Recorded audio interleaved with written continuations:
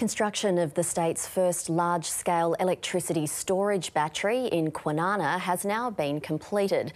The 200 megawatt-hour battery can store enough energy to power 160,000 homes for up to 2 hours.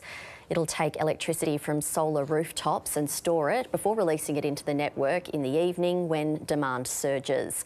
A second battery twice the size will be built nearby, and an even larger one in Collie as part of plans to phase out coal and decarbonise the electricity system.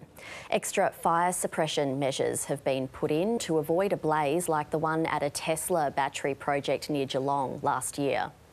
The spacing of the batteries here are much better than we saw in Geelong, so we don't think there would be contagious fire on a site like this, but we've gone even further with the fire suppression, and we had to do those works, and so that did add a little bit to the scope of the project.